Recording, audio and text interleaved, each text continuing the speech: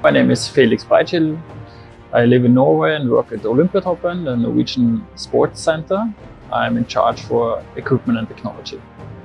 GelSight is the first device which allows us to scan the snow surfaces out in the field. Before GelSight, we were taking microscopes with us out on the ski track.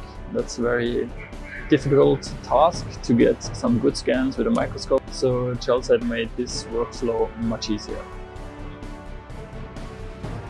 GelSight was very easy to implement. It's a very small portable device. It's easy to use.